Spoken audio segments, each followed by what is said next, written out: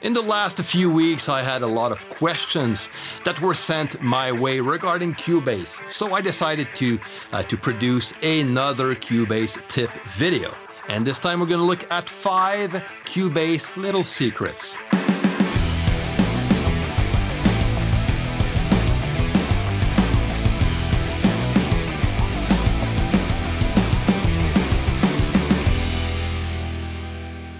Hey, what's up everyone? Chris here from MIXDOWN Online. Now, if this is your first time here, consider subscribing to the channel and click that notification bell so you don't miss anything. And for all of you, share and like this video. All right, so now let's jump into those Cubase little secrets. Okay, I'm going to be working on Cubase 10 for this one. If you don't work with Cubase 10 yet, don't worry. Okay, you can work with those tips on version 9, 9.5, and maybe even earlier versions than that. Okay, so no worries whatsoever. All right, guys, so let's jump in. Okay, for the first little secret, I had a question. Someone was asking how to change the color of the MIDI notes.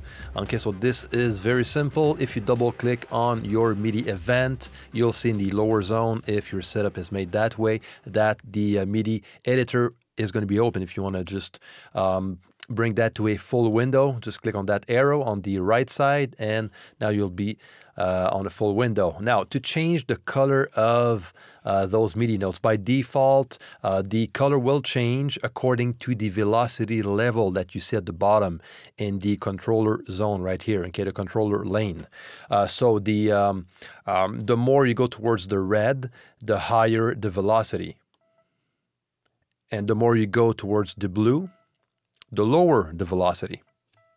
If you want to change that, you have to go in the toolbar on top and go to Event Colors. If you don't see Event Colors, just right-click and you'll see Event Colors in the menu. So just select it and make sure it's on the toolbar on top. Then you can click and select, instead of velocity, you can select pitch, for example, and this will colorize the MIDI notes according to the notes.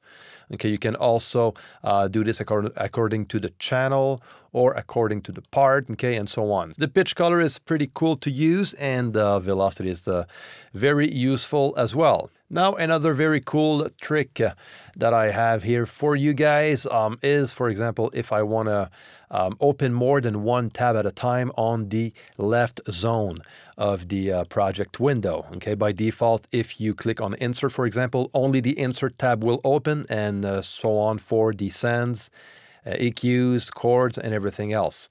If you want to open more than one, for example, if I want to open my inserts and my sends, I just need to keep my finger on the Control or Command, okay, and click on the second one. And there you go. They're both going to be open. I can open more than 2 if I want to by doing the same thing. Okay, so if I want them all open, just select all the tabs, click on all the tabs with your finger on Command or Control, and that's it. You know, you're going to be able to open more than one tab at a time. All right, so now if you want to open more than one effect at the same time, okay, for example, I have like a bunch of effects here. Actually, you know what? Let me just for the fun of it, add a few more. Okay, so you get a better idea. Okay, so now if I want to open all of those effects at the same time, all at once, what I need to do is to keep my fingers on Alt and Shift and click on the E, Edit Channel Settings on the project window, and all my inserted plugins are going to open at the same time. If you want to close them all at the same time, you have to click on the Control or Command and Shift, and again on E, and they're all going to disappear. You can also do the same by using the Mix Console. Okay, you keep your finger again on Alt and Shift, click on E, they're all going to open, and on Control or Command Shift, and you click on E again, and they're all going to shut down. Very useful if you want to open all the inserts of one specific channel. So I had a question last week about solo defeat, and this is what I want to talk to you about and actually show you what solo defeat is. Basically, on one track, if you click on S, you're going to solo the track. If you keep your finger on Alt and click on S, if you're in the Mix Console, you will see a D, an orange D, which means that the track is in solo defeat. Basically, basically that will keep the track audible. Okay, it's going to keep the track playing even if other tracks are in solo. For example, now this is a bass track and it's on solo defeat. If I click on my kick drum and I solo the kick drum, the bass is still going to play. Okay, that's simple. So very useful if you always want to keep one instrument active, even if you solo some other tracks. This is the way to do it. You just activate solo defeat by clicking on Alt and click on S. If you're on your project window, you can also do the same, but this time just click on Alt and Command or Control and S, because for some reason the Alt and click doesn't work. You just need to add the Command or Control with Alt and click on the S, and that will solo defeat that track directly from the project window. Okay, now I'm on a bigger project right now, which is a bit more complicated to use solo defeat. It's not as simple than using only audio tracks, okay, because you need to consider the route of that channel as well for it to work. So for example, I have the fluffy pink keyboard sound right here on this channel, and if I solo defeat that channel and I solo my drum bus, for example,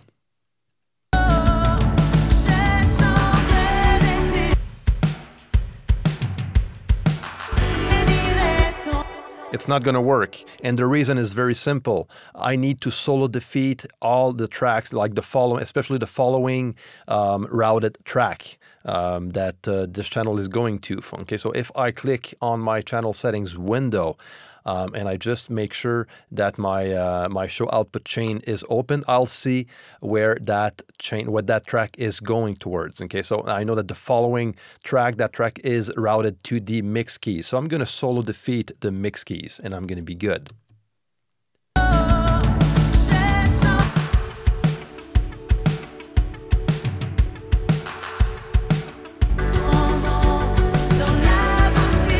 Okay, so that is very simple. Now, something you can do if you your mix template is like mine.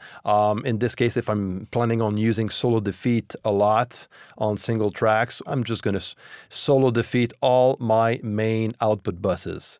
That's it, okay? And I'm just going to be able to use, from that point, I'll be able to use solo defeat on most of my tracks, okay? So this is what you need to consider when using solo defeat in a big, dense mix. And same for effects channel tracks. If you want to solo defeat an effects channel track, you need to solo defeat the track that is feeding that effect channel track as well, okay? So just put that into consideration when using solo defeat, but it is a useful tool that can help you out in your mix. Now, the last little secret of the day that I want to share with you, I actually spoke about this one before, I believe, and that is a question I had a couple of days ago.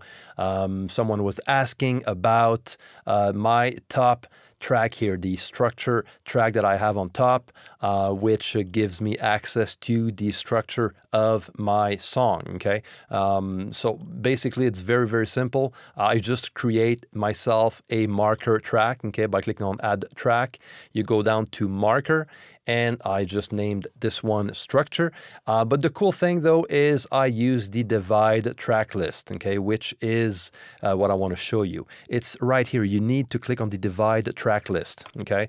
By clicking on the Divide track list, you'll be able to add some tracks on the top part of the project window. So the project window will be divided in two parts.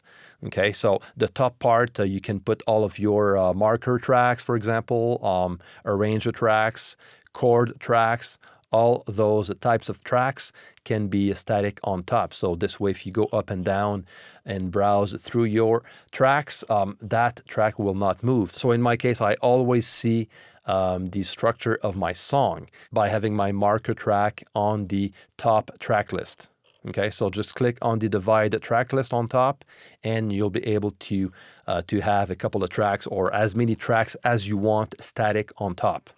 All right, guys, so that's going to be it for today. Before I go, I just want to let you know that my premium Cubase course is going to be released in 2 weeks, all right? Maximum 2 weeks.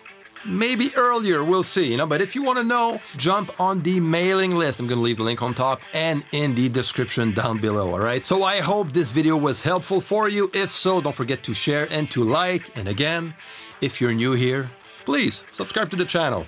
All right, guys, I will see you soon.